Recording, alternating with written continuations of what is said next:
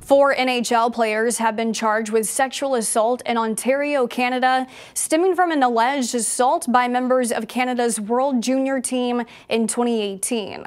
Carter Hart of the Philadelphia Flyers, McLeod and Cal Foote of the New Jersey Devils, and Dillon Dube of the Calgary Flames have all taken leaves from their respective hockey teams over the past 2 weeks.